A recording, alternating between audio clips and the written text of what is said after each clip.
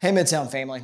As many of you know, we are in the process of moving into our next church home at 924 East Main Street in Lexington. We are excited to announce that we are in the home stretch of the remodeling process, and Lord willing, it won't be too much longer until the building is ready for use. As we're getting ready for our move, there are three things that we've really been trying to put our energy towards. First, obviously, finishing the building, getting everything set for our move-in. Second, creating touch points for our church family while we wait for it to get done. And third, preparing ourselves mentally and spiritually for the move ahead. A few of those objectives are actually coming together in some events that we have planned for the days and weeks ahead. First, this afternoon, October 25th, from 3:30 to 5:30 p.m., we're throwing a trunk or treat at the new building. This is a simple touch point just for us to see church family that we haven't seen in a while and check out all the new progress on the facility. Of course, we'll be keeping in mind all necessary COVID precautions, including giving your life group a scheduled time slot to drop by. If you don't know your time, simply ask your life group leader, or if you aren't in a life group, email Hannah Disbrow and she will get you all squared away.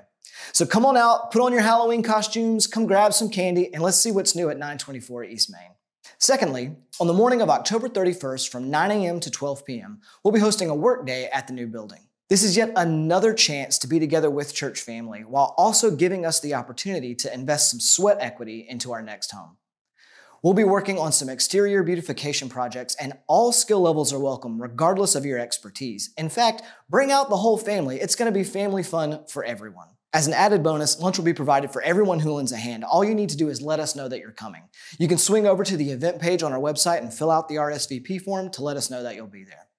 We are incredibly excited for what lies ahead, and while construction isn't quite yet done, be on the lookout over the next several weeks for more information regarding our plans and timelines for when we'll finally be able to regather again.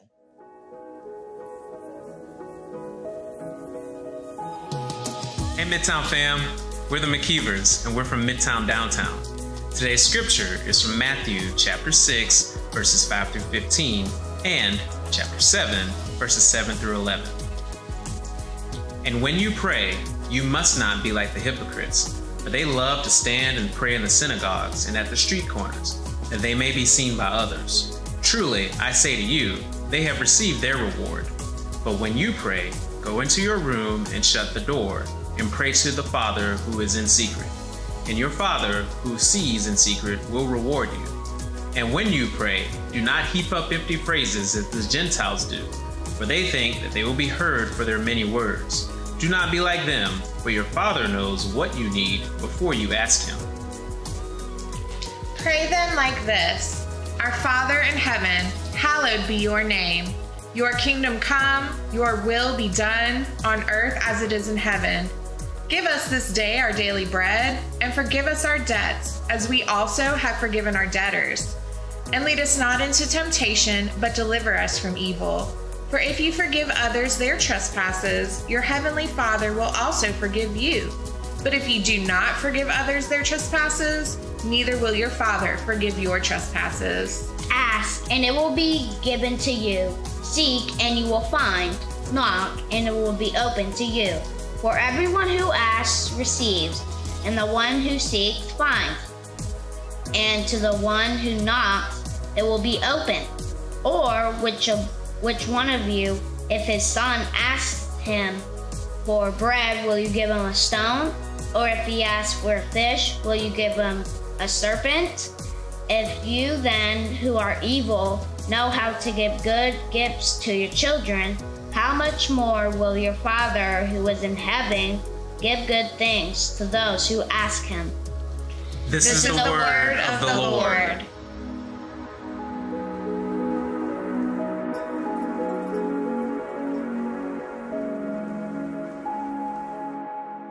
Good morning. I'm Brandon, one of the pastors at our Lexington church. Go ahead and open up your Bibles to Matthew chapter 6. Here we're going to find Jesus' most famous teaching about prayer, often called the Lord's Prayer. And it would be hard to overstate the importance of prayer, seeing as how it's the means through which we humans interact with God. It's essential that we know why and how we should pray. It's also one of those subjects that needs a bit of definition, because out of 10 people, you might have 10 different ideas of what prayer is and what your experience with it has been. So as we've been doing throughout this series, I'd like to start by considering what ideas Jesus' original audience would have had as they listened to his teaching. So just to reset our context here, we have a crowd of first century citizens of the Middle East gathered around Jesus here in the Sermon on the Mount. Their culture was a pre-modern society that would feel like an alien world compared to ours. It was an agrarian society where crops and animals were an important part of survival. Rain or lack thereof could produce serious issues of food insecurity. And most all people worked with their hands, jobs like fisherman and blacksmith and tent maker and shopkeeper and innkeeper and farmer and the like. They lived at a very militarized and tribal time of history, so democracy, at least as we know it, was not even a twinkle in a great-great-great-grandchild's eye at this point. The idea of common people having an actual voice, much less a vote, in their government was laughable. Kings with unlimited power sat atop most nations and made happen whatever they wanted to happen. They were also a patriarchal society, and one thing that meant was that fathers were very revered and respected. Fathers weren't known as clueless buffoons, like many of our sitcoms portray them today, but as towering figures who protected their family in a dangerous world and provided for their family's needs in a harsh environment. Men and fathers in particular were often the means through which provision and protection came. And society, generally speaking, was not cynical, if not downright antagonistic toward its men and its fathers. So that's some of the cultural backdrop. So now let's think about the religious setting. At the beginning of the Sermon on the Mount, it notes that Jesus is talking to his disciples and a crowd. No matter what the particular makeup of that crowd was, they would have been familiar with the two groups mentioned throughout the New Testament, which are Jews and Gentiles or pagans. Jews were followers of the Old Testament, and at this time in history, that truly meant something. Nowadays, if someone says they are Jewish, it could mean an awful lot, or it could summarize their family background. The same way that if someone in the South says they're a Christian, that doesn't necessarily tell me a whole lot, and it doesn't remotely mean they are actually what the Bible says is a Christian. So the Jewish people of this time had a deep reverence for Yahweh, the God of Israel, who continually revealed himself through the Old Testament. They knew of the many rituals and sacrifices necessary to atone for sins. They were accustomed to picking out spotless animals to symbolically cover their many spots. They knew the smell of burning carcasses through sacrifices. And all of that happened far outside of the inner layers of the temple where God's presence dwelt in the Holy of Holies behind veils no normal mortal dared to cross. So the whole feeling around approaching God was quite serious. And they had a pre-existing reverence for Yahweh that would be hard for us to fathom. Their thoughts about prayer tended to reflect all of that. So their prayers tended to be more on the formal, rote, repetitive side. Orthodox Jewish prayer, at times referred to as the 18 benedictions, were impressive but long, and they had to be recited more than once daily by the truly devout. The Gentiles, on the other hand, thought about prayer much differently because they thought of God or the gods much differently. We'll get there in a second, but just know that what Jesus is going to do today is blow both of their minds and invite them into something incredible. So let's pick up in Matthew 6, starting in verse 5. As Jesus talking, he says, "And when you pray, you must not be like the hypocrites." So we'll pause there because he's speaking to the Jewish religious crowd here. And like Bailey mentioned last week, Jesus looked at some of the professional religious types, the Pharisees and experts of the law, and he came up with a piercing term for them. He said, look at them. They are just actors. They are performing. They're putting on a show. He continues, for they love to stand and pray in the synagogues and at the street corners that they may be seen by others. Truly, I say to you, they have received their reward. So Jesus says their motive in prayer is actually to gain standing in front of others. They don't have God in mind as they pray. They have people in mind. Jesus simply says that they already have what they are after. For simplicity's sake, we'll actually skip verse 6 for a second and come right back to it. We'll go to verse 7 now. He says, and when you pray, do not heap up empty phrases as the Gentiles do, for they think they will be heard for their many words. Do not be like them, for your Father knows what you need before you ask him. So the Gentiles had gods and goddesses of all kinds and pagan rituals to appease them. And the general belief was that the gods or goddesses were busy and distracted. They were not concerned with mere mortals. So if you needed their help, you had to act out to get it. This could range from wordy, repetitive, dramatic prayers to public displays of a dire need, like putting on a show through screaming at the heavens or tearing your clothes or something like that. But the belief was that if you wanted their help, you had to first prove your sincerity and your worthiness. And Jesus says they are wrong too. They only think a sovereign being will hear them if they act crazy to get attention.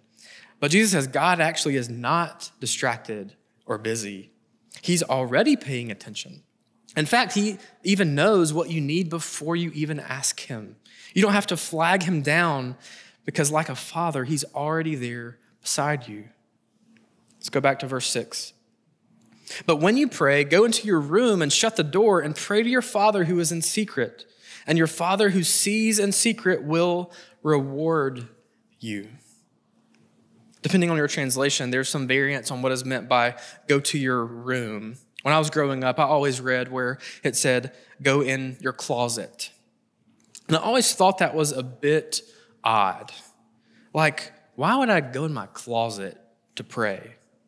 We have a baby that still sleeps in our closet now, so how would that even work, Jesus? Scholar Frederick Dale Bruner makes an interesting point here because in this culture, privacy was far more difficult to come by than it is for us. They lived in more close-knit villages and there was not always the most dense construction. And especially for poor Palestinian families, it was likely that there was only one room in their house that had a lock on it, and that was their supply closet. The supply closet was kind of like a combination of a pantry and a storage room. So in one way, this is the least sanctified room in the house. It was used to store feed and tools and small animals and other supplies that you didn't want to be stolen. But unlike other areas, you could close the door to this room and lock it and find some privacy. It was somewhere you could truly be yourself before God with everything else stripped away. So zooming way out, Jesus says, hey, see those guys over there in the robes praying elaborate prayers in front of others so people will think they're super righteous? Don't be like them. And those people over there acting a fool because they think they have to wear out the goddess of rain to bless them with crops? Don't be like them either. Instead, go home to your supply room. Knock the animal feed out of the way. Lock the door and quiet yourself before God. Strip away all of your pretense and humbly, genuinely bring your true self to God as your Father. This scholar also believes there would have been a connection for the Jewish listeners here between the closet and the Holy of Holies at the temple, as if this is a foreshadowing of Jesus teaching that through his atoning work on our behalf, in the future, the Holy of Holies in the temple, the most special meeting place between God and humanity, would actually be your closet. So according to Jesus, the ability to draw near to God's radiant glory in your very own supply room of all places is a reward too great to fathom. You will find life and peace and power there when you get everything else out of the way and encounter God's presence in the closet. And starting in verse 9, he's going to give his hearers a model for how to approach God rightly in prayer in said closet. Pick it up in verse 9. Pray then like this: Our Father in heaven, hallowed be your name. Your kingdom come, your will be done on earth as it is in heaven. Give us this day our daily bread, and forgive us our debts as we also have forgiven our debtors. And lead us not into temptation, but deliver us from evil. We'll cover verses 14 and 15 in the midweek podcast, but stopping here, what we have is the most famous Christian prayer. Jesus says this is how we appropriately come to God in prayer, and it tells us an awful lot about the God we are told to pray to. If I were to summarize the picture of God painted here, it would be this, that God is a supremely powerful king who loves us like a father. A supremely powerful king who loves us like a father. The picture here is that God is hallowed or revered because of his supreme power. As one of the Psalms says, God is in heaven and he does whatever he pleases. His kingdom is much bigger than Israel or Rome or Great Britain or any other kingdom. He's king of the realms we can't see or even perceive. God knows whether aliens exist, and if they do, he's king of them too. And because he is king, we are to revere his name. We are to ask his kingdom and rule and reign to come invade earth and fix everything sin has broken here. Because he is king, we are to ask him for forgiveness for our sins of rebellion against his rule and his authority. But he's not just king. He is a father king. Jesus' teaching about God being our Father in the Sermon on the Mount likely would have struck his hearers. The king part they got. They knew kings. But the idea that God would be our Father, to the Gentiles, that would have sounded like lunacy. They thought the gods and goddesses were basically selfish teenagers in the sky you had to flag down for help. To the Jews, this would have been a twist as well, because the word father was used at times in the Old Testament to describe God, but not usually in individual terms, encouraging us to approach God as a father. But because he's Father, according to Jesus, we can come straight to him with no preparation, no nervousness, just like my kids come to me. And when we come before him, he already knows what we need because he loves us and he's paying close attention to our lives. Because he's our Father, we ask him for provision, for food. It literally says, ask God for daily bread. And there were likely some people listening to Jesus whose bread for tomorrow was not yet secured. So this was quite a real request. Because he's Father, we pray to him to protect us from evil like any good father is called to do for his kids, to be on the lookout for things and people that would hurt them. And we ask him to keep us away from temptation, to wisely point us away from troublesome areas like any good father of a teenager does. So just to recap, Jesus says, those people over there are all wrong about prayer, and those people over there are too. And then he paints this picture that God is like the biggest and best king ever, that he runs the stuff that the people who run stuff are made of. But he's not like politicians here because he's inherently good and pure and well-intentioned. And not only that, but he's also chosen to feel about you the way the best of fathers feel about their own kids.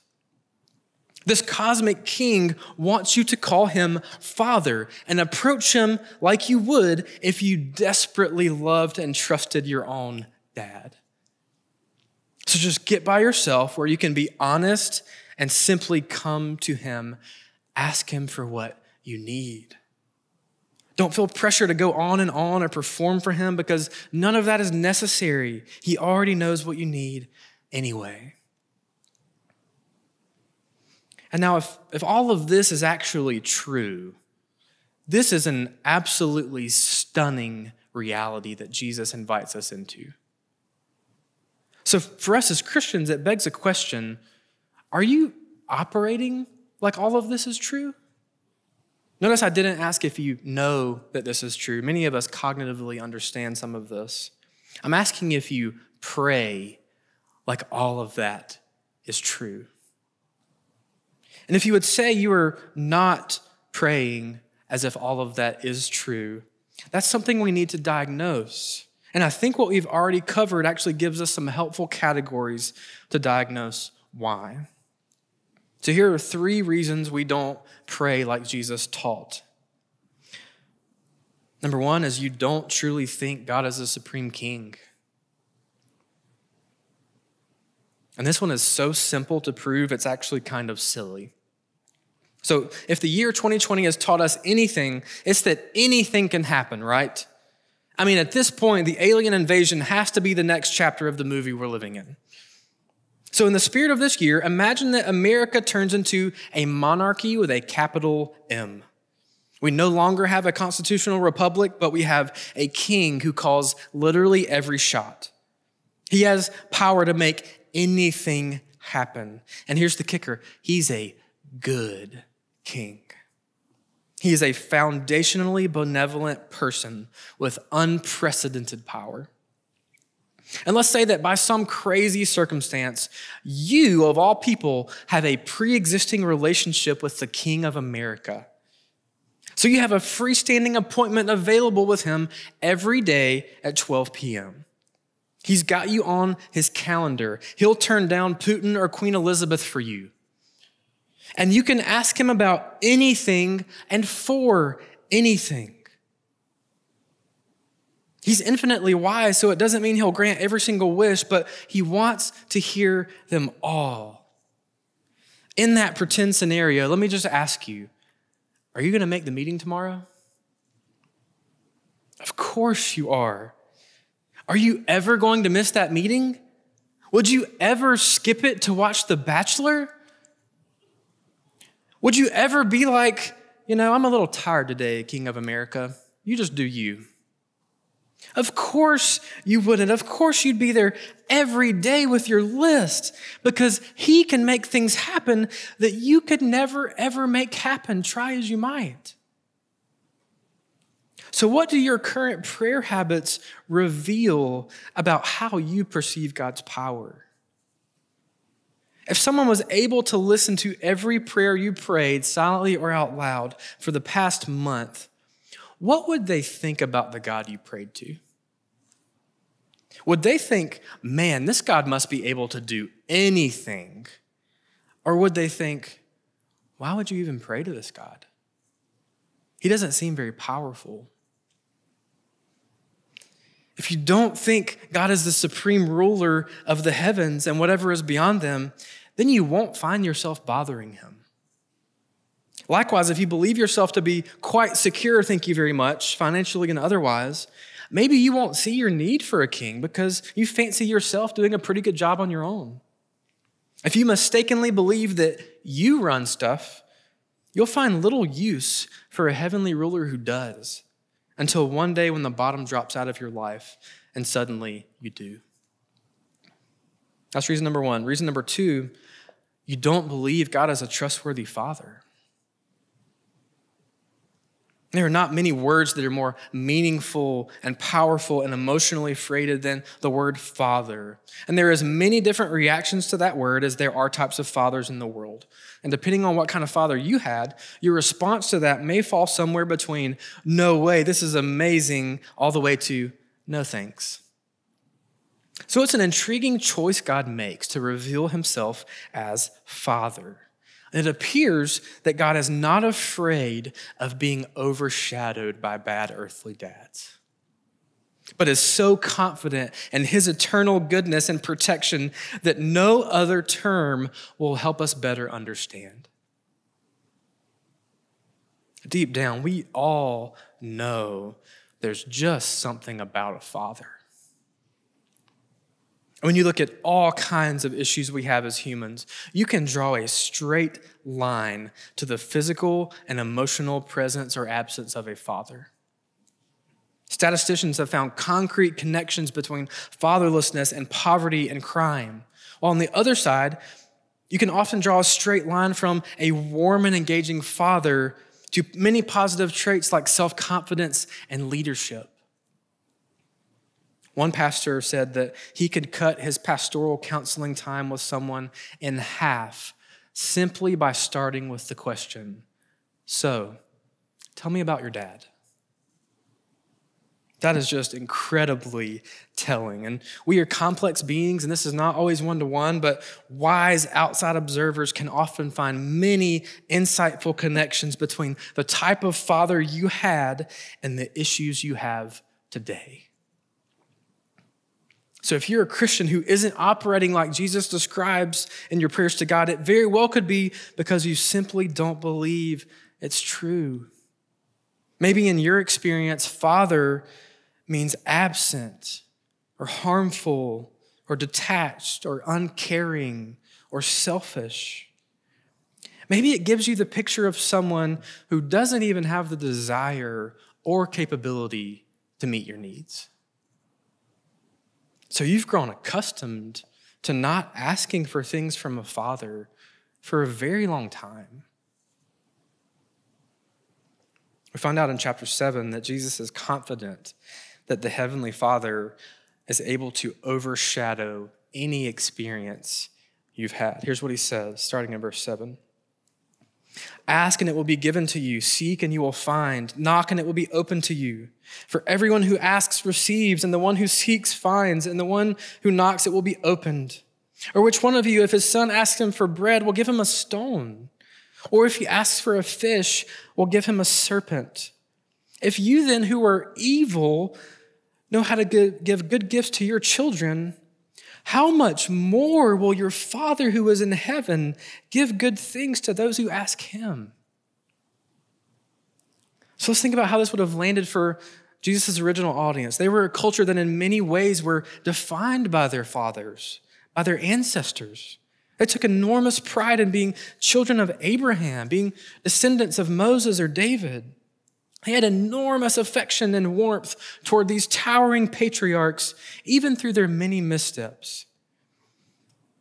And Jesus says, even the best earthly fathers, the ones men should aspire to live up to, even they are evil. They are corrupt in heart. They fall and make mistakes.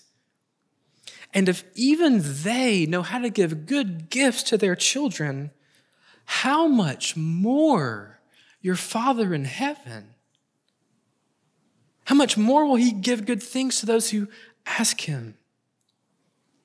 So think about the best father figure you've ever had in your life. Maybe it is your dad, or maybe it's your grandfather, or an uncle, or a teacher, or just a man who stood in a gap for you, who looked out for you, a man who would make you smile if he walked into the room, a man who you would call if you had a genuine problem. Think of the gratitude and joy you feel toward him and what his actions have proven he feels toward you. How much more must this heavenly Father Jesus speaks of feel for you? How much more protective must this heavenly Father be over you to keep you from wrecking your life in rebellion and sin? How much more does this heavenly Father want you to flourish and come alive into the mature follower of Jesus he designed you to be? How much more? The truth is, however wonderful that father figure has been in your life, what Jesus says is he doesn't compare to this Father. None of us can or do. This Father in heaven means to forgive every fiber of your rebellion against him, heal every wound on your soul, and shore up everything that is lacking with a love that cannot come from earth. We cannot fathom how much more he loves us than even the best of fathers we know. Reason number 3, you don't have a closet. You don't have a closet. Jesus seems to teach here that in order to have this kind of vibrant and fruitful prayer life with the Father King of the universe, you're going to need some time and a place to focus on praying to him.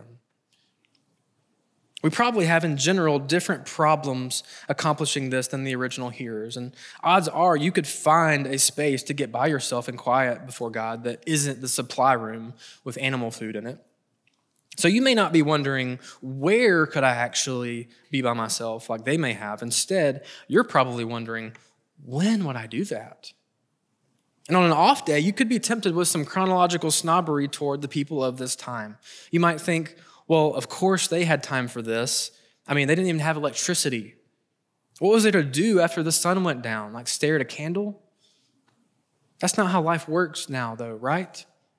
So when talking about prayer, I often hear people say that they pray as they go, meaning that they try to pray on their drive to work or at the gym or while they're doing some other task. And please hear me say that we wholeheartedly affirm all of that. That is something we'd like to increase in your life, not decrease. But if that is you, I would argue that Jesus in these verses calls you into something far more rewarding. What he teaches here is that there is no replacement for protected, single-minded, solitary time alone with God your Father in prayer. There's a power and a reward there that cannot be found anywhere else. And these times don't have to be long or extended, as Jesus says. Reformer Martin Luther taught a sermon on this text about, and he said, many of our prayers, like the one Jesus prayed here, should be brief, frequent, and intense. Brief, frequent, and intense. Brief because we're not trying to impress God or anyone else. Frequent because we know we need someone who can do all of the things we can't. And intense because we're bringing our true selves and our true needs before the Father King and trusting that regardless of the outcome, he cares. He's for our good and he's working for our good. So our genuine prayers to God can be brief, frequent, and intense, but they need to happen. You need some time set aside that has only one purpose, where you come before your Father King honestly and openly, open your heart and ask for what you need. We have different responsibilities in life, but time is a resource where we all get the exact same amount. We may have varying amounts of disposable time, but every single one of us, no matter if you are a college student or an exhausted parent with 3 young kids, have some time that you have control over. We have moments where we can get alone in whatever the closet may be for you and get quiet and bring the full reality of our day and our needs to God. And when you come to see how rewarding it is, any thoughts that you don't have time to draw near to God like this start to feel silly. Because these closet meetings with a Father King start to feel like water for you, like oxygen. They become a holy space where all of the swirling and chaos of life calms down and you find clarity. Personally, my closet is outside at night, looking at the stars, or sometimes sitting at my desk with a journal in hand. And I know exactly the reward Jesus speaks of in this passage because when I go outside on a clear night, it's like I can feel all of the jumbled mess of my waking thoughts where my tunnel vision just seems to stop here a foot above my head. And I look up at the stars and it's like I'm immediately going, oh. And as I quiet myself before God, I start to get a clarity that I don't find anywhere else, a peace I don't find anywhere else. If I pray out loud or write prayers in my journal, I find it helps my focus tremendously. And whatever your situation is, you need to determine what your closet will be. You need a place and a time that you will designate for that purpose. Otherwise, it won't happen. And if we have any hope of following Jesus and walking in maturity and relating to the Father as Jesus did, then getting alone before God in prayer is an absolute necessity. It's something we all need to grow in, and we have so much working against us to keep us from this incredible invitation. And for some of us, to that list of things working against us, I would add this year. Like many of you out there, this has been a tough year for me. Certainly not the hardest year of my life, but without a doubt, the hardest ministry year of my life. And I know many of you have faced all kinds of challenges and hardships in this year that none of us will forget. I mean, think about it. If someone in the future came up to me and they were like, hey, what happened in 2013? I'd be like, I don't know. But if they were to ask, hey, what happened in 2020? I would say, sit down, child. Sit down. I've learned a lot this year that's been difficult. In March, I learned that I can't ensure our church can gather on a Sunday. And that was just the first domino. I've also learned that I can't keep horrible things from happening to people I love. I can't keep dear friendships from dissolving in tragic chaos. I can't ensure that people I care for deeply won't leave our church. I can't make people I've poured blood and sweat and tears into not forsake Jesus and walk confidently into sin. There are so many outcomes, positive and negative, that I am completely unable to produce or prevent. I desperately need access to someone who can. I've learned that I can't afford to miss my appointment with the King. I've also learned that sometimes when facing pain and disappointment, I don't choose to access the Father King that's freely made himself available to me. But instead, I just choose to grow numb to the pain or the disappointment. Earlier this summer, I sensed God's Spirit just pressing on me that I was numbing my pain and requests instead of taking them to God. And it almost felt like he pointed at me and he said, you know, watching The Office is a fine way to decompress, but it won't remotely fix the grief and disappointment swirling inside of you.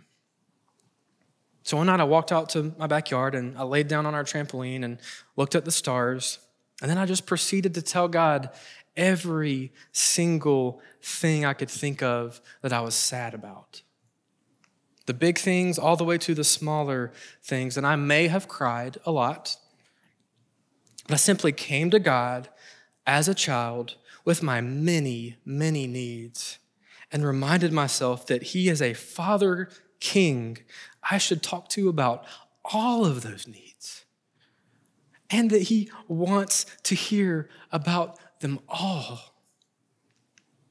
And just let me tell you, Jesus is not a liar, because it was very rewarding indeed, far more rewarding than anything else I could have spent that time doing.